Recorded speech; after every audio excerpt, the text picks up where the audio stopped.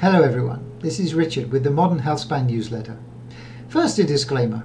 In this newsletter series we will share the latest research studies, news and events in the healthspan field that we have found interesting. It is not a recommendation or medical advice. Now let's turn to the microbiome, which is currently a hot topic.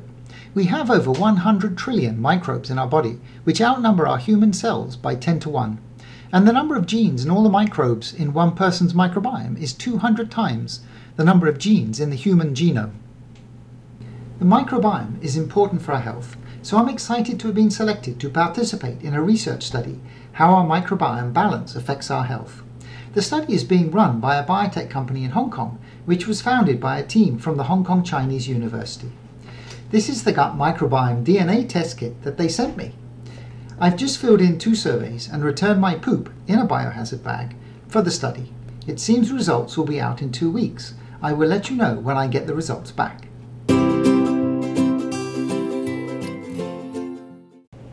We would like to offer our congratulations to Vittorio Sebastiano of Stanford University. He has just received the 2020 Glenn Foundation for Medical Research Breakthroughs in Gerontology Award.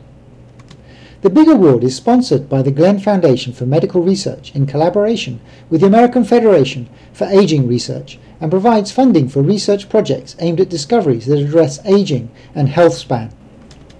As described by the award page, Dr. Sebastiano's method, which is named Epigenetic Reprogramming of Aging, or ERA, paves the way to a novel, groundbreaking, translatable strategy for cell rejuvenation treatment. We are honoured to have had the opportunity to interview Dr. Sebastiano earlier on our channel, where he explained ERA for us and our audience. ERA, Epigenetic Reprogramming of Aging. ERA is based on the ideas of cellular reprogramming with the goal to promote epigenetic rejuvenation of adult cells, leaving their identity untouched. This new technology has been patented and is being implemented by Turn Biotechnologies, of which Dr. Sebastiano is co-founder and chair of the Scientific Advisory Board. The company is now developing partial cellular reprogramming techniques to reverse cellular aging. In case you haven't watched it, please find the link above on the screen. The first paper we're going to look at this week comes from a tweet by Dr. Sinclair and is about the effects of chronic aspirin use on colon cancer.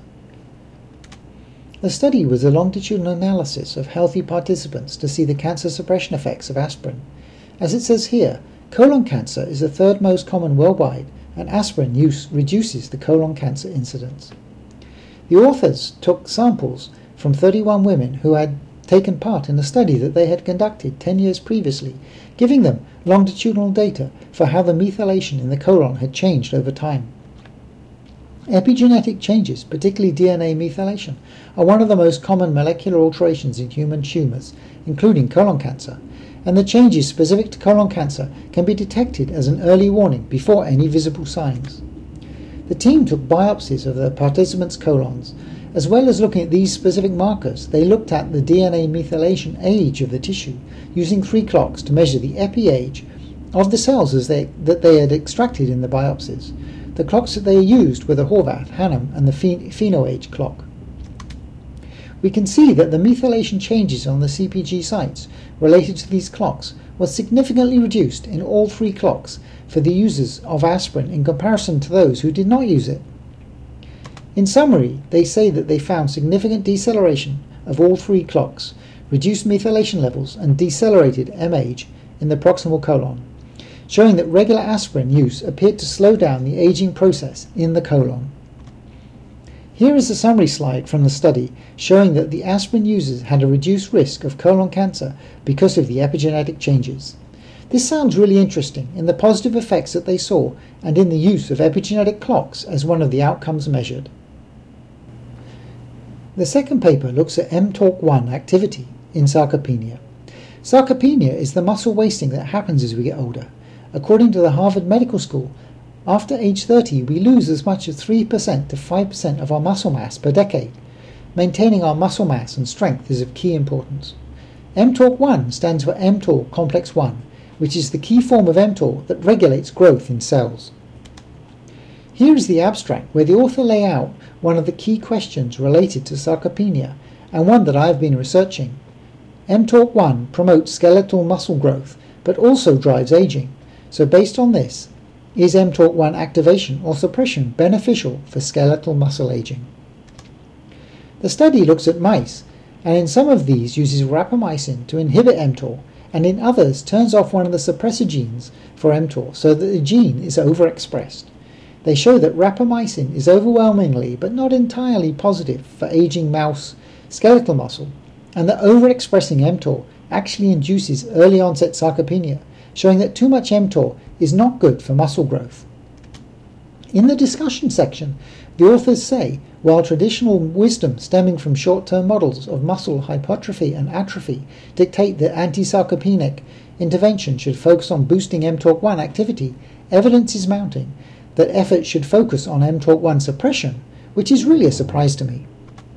And in the final summary they say, these data establish mTORC1 hyperactivity as a bona fide hallmark of sarcopenia. Perhaps, as Dr. Kennedy said in our interview, the problem is that mTOR becomes overactive with age, and drugs like rapamycin help shut it down when it is not needed. I find this conclusion really interesting, and it seems to point towards a goal of suppressing mTOR most of the time, while potentially activating it after exercise. Next, in our event corner, we have two events to introduce this time. First, a Japan's Innovation for an Aging Society webinar, which is hosted by Stanford University on November the 10th at 7 p.m. Pacific Time. The speaker for this event is Dr. Ikeno of Stanford University. Our next event is Healthy Longevity monthly webinars from November to December, hosted by Professor Brian Kennedy and the National University of Singapore. The webinar series started from November the 5th and occurs every Thursday till December the 17th. If you missed the November the 5th webinar, there is still another 5 webinars coming. The speakers in November will be Paul Irving and Dr. Aubrey de Grey. The speakers in December haven't been revealed yet, but Professor Kennedy did mention in the previous webinar that Dr. Volta Longo will be one of their guests. You can find the registration links for both events in the description. Thank you all for watching. I hope that you found the video informative. Please do hit the thumbs up button, subscribe to our channel, and hit the bell button for new video release notifications. It encourages us to continue to create more videos about anti-aging and extending healthy lifespan. Thank you so much for your kind support. I wish you all well and will speak to you again soon.